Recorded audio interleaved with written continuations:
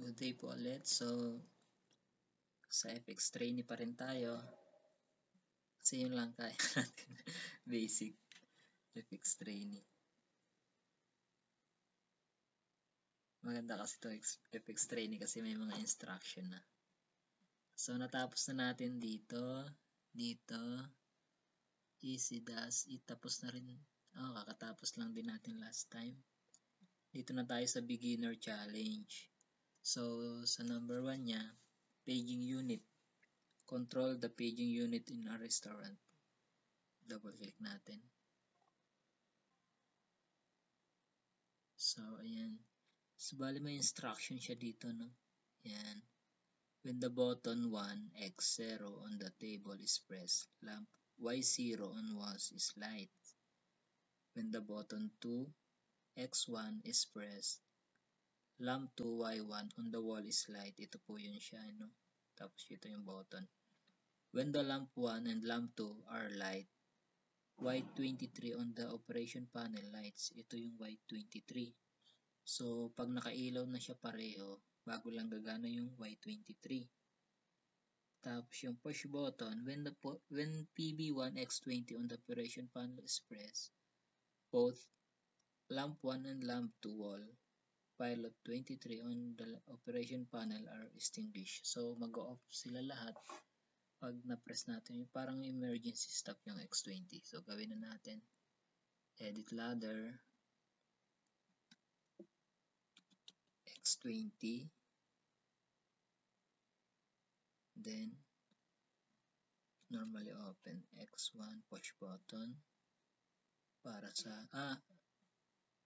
okay, mamaya palitan natin Y0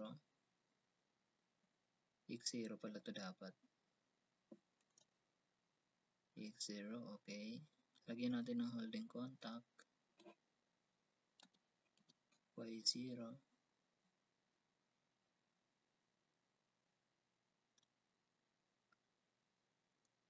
tapos push button normally open X1 para sa Y1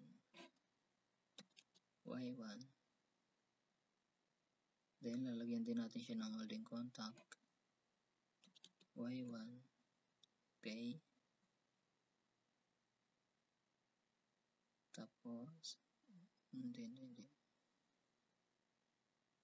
lalagay tayo dito kasi kailangan pag nakailaw na siya pareho doon lang gagana yung Y23. So, magpo-provide tayo ng normally open ng Y0 at saka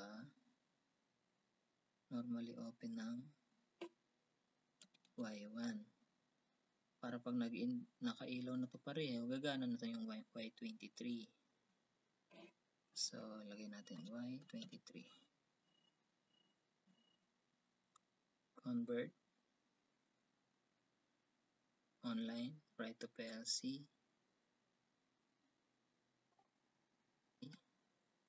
So, ayan. Gana na yung PLC natin. Try natin i-activate yung X0. Ilaw na siya. After na-press natin, umilaw siya. No? So, hindi pa umiilaw yung Y23 kasi Y0 pa lang yung umiilaw. So, pag inactivate natin din ito, ilaw na yung Y23 dahil dito sa natin. Yan. Makikita nyo, umilaw na yung Y23. Pero hindi siya iilaw agad-agad kung isa pa lang yung umiilaw dito sa wall. Kung Y1 pa lang, hindi pa siya agad iilaw. Reset natin. Then, try natin i-activate ulit, no? X0. Kita nyo, hindi pa siya umilaw. Yung Y23. Pero naka-activate na yung Y0 dito. Hindi siya nagtuloy-tuloy kasi hindi pa naka-activate yung Y1. So, pag inactivate natin siya, yan, umilaw na siya, no? So, yung purpose naman yung X20, kanina sa instruction, is parang emergency stop siya. Kaya ginawa natin siya yung pinaka-emergency stop. Pag inactivate natin yung X20 is, i-distinguish yung mga indicator niya. Yan, wala na siya. Ulit. X20,